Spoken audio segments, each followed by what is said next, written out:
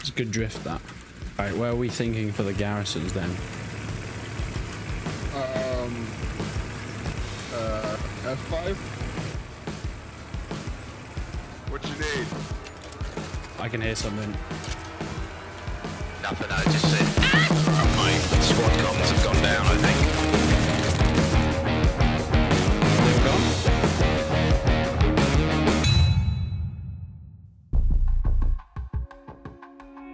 If you asked me what my favorite game is on PC that I play at the moment, people might think it's Rome Total War, maybe. I've said that's one of my favorite games. Age of Empires, I've said that's one of my favorite games of all time. Maybe even Mount & Blade 2 Bannerlord, since I've made a lot of videos on that. Even something like Chivalry 2, which has just come out and has still got all the hype going for it. It is such a fun game, but none of these are actually my favorite game. There's been one game throughout the last few years that I have played to death, that I adore every time I load it up, that I have the best experience, but I don't really post on the channel that much, and that would be Hell Let Loose. Hell Let Loose is probably one of my favorite games of all time. The World War II 50 versus 50 battles, communication between troops, captains, commanders, fighting for power and control of different points on such varied and incredible maps. Unless it's Hurtgen Forest, then you can leave, please. But we've been waiting in Hell Let Loose for something to be announced, something for quite some time. You see, there's been hints and been some updates and some developer blogs about a new faction, a new country coming into the realms of World War II, and that would be the Soviets. The partisan charge going into battle with the might of the Russian motherland behind you, fighting in the cobbled streets of Stalingrad. It was all coming soon, but we didn't know when it would be released. We didn't have any sort of release date announced at that point in time, but because of E3,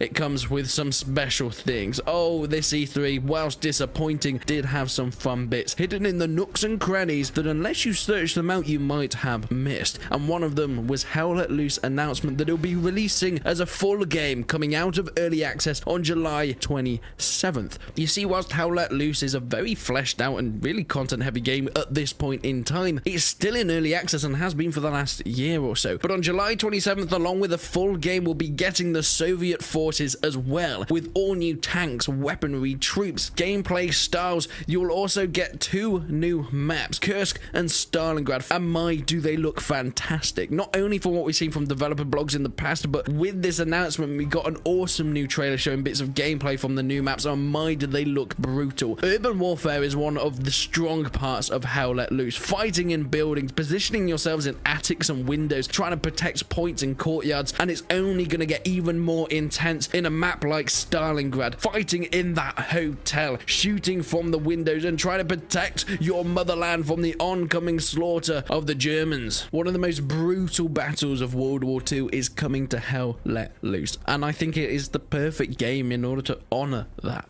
You see, Hell Let Loose is different. If you played a game like Squad or Postscriptum, or maybe even Arma to some extent, you'll have an idea of what type of game it is. It's not your Call of Duty, it's not really even your Battlefield, and whilst it is more casual than something like a Squad or Postscriptum, it has that squad play, where working together is key. There's no one-man armies. You have to use the right tactics and strategy in order to, well, beat out your enemy, and it gives that realistic World War II feeling. And I think for maps like Kursk or Stalingrad, there couldn't be a better game for it to fit into. There was also a reveal at E3 that Hell Let Loose will be coming to the next-gen consoles. Now, we did know that Hell Let Loose will be coming to consoles at some time in the future. However, it is now confirmed that it'll be on PS5 and Xbox Series S and X, and if you're a console player, that's fantastic. That's great. I think the more people that get their hands on this game, the better, because it is really something special when it comes to gameplay. However, there's an issue. You see, consoles are fantastic. They're your great casual gamer's utility belt, being able to just plug it in and play, or at least that's what they used to be. However, you see that casual community around consoles still stays around, even though the console isn't really the casual gaming station it once was. But a game like Hell Let Loose will be interesting to see how it fits onto something like this. You see, as I mentioned, the main part of it is communicating with teams. You have different squads, whether it's infantry, armor, or recon, and in this squad you have all your roles, but also you have captains of each squad. These captains can talk and order their squad, placing down outposts and garrisons of the such, but also talk to the top commander and other captains of other squads in different voice chats in order to make strategies and go about to win the game.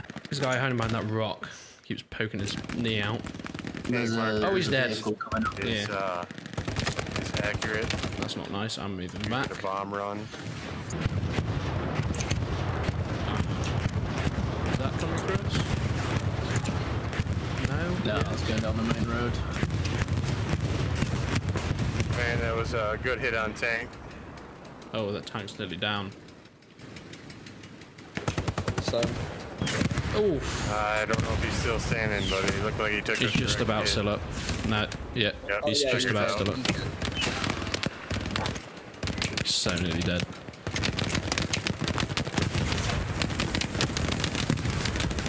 This works fantastic on PC because of the audience that it really draws in. People that play on PCs are sometimes the more hardcore gamers. They're sometimes the ones that maybe want to even roleplay, but definitely work together, use those strategies, and Howl Let Loose works fantastically in this medium. But I'm not sure it will work that way in a console medium, a more casual market, where a game that is so focused around squad gameplay and working as a team and not one-man armies on a platform that is most famous for Call of Duty and Battlefield, where one-man armies are, you know, quite a big part of that. As someone that does own a console but never really plays on it, I don't know if I'm that experienced to see how the console community is at this point in time in 2021. So if you're out there and you mainly play on consoles, what are your thoughts? Do you think that this game could move? And do you think the medium of a more casual gaming console would work with a more hardcore and squad-based game? Because personally, I'm not sure that would work. However, despite the exciting news of the full release of Howl Let Loose and of course the maps Kursk and Stalingrad with the Soviet forces, there are some things that I think need addressing in Howl Let Loose, and it's a lot of feedback that's come from this announcement. Everybody is incredibly happy they're making new content. Everyone's incredibly happy that this game is expanding and getting bigger and bigger, but there are major issues that haven't really been addressed by the developers, and one of the main thing is optimization. Making this accessible to a wider audience, because currently, unless you have a beast of a PC, you're going to be playing on the lowest graphic details, and that does affect your game. Things don't load in. Bushes and trees, fields are a massive part of taking cover and using strategy to get across the open plains of maps like Omaha or St. Marie. People playing on lower graphic settings do actually have an advantage, but they don't have a choice. The game isn't optimized well, so they can't play at higher graphic settings. They can't have this level playing field that everyone needs in order to make it a well-balanced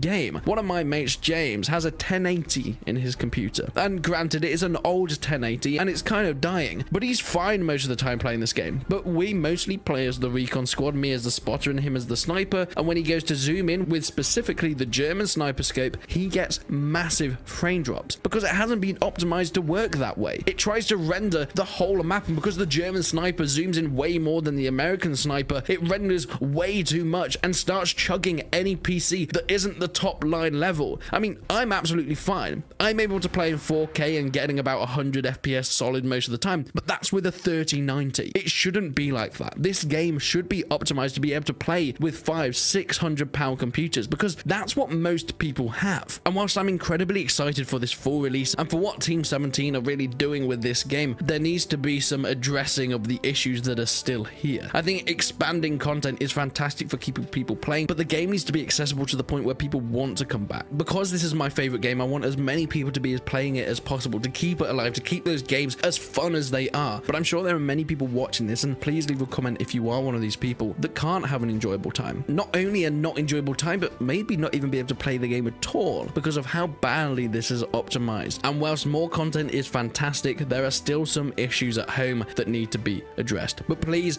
let me know what you think. Are you looking forward to this new expansion? And with Kursk and Stalingrad, which map are you most looking forward to playing? I know for me, it's definitely Stalingrad, but please leave your comments down below. Leave a like on the video if you enjoyed it, leave a dislike if you didn't. But until then, I will see you in the next one.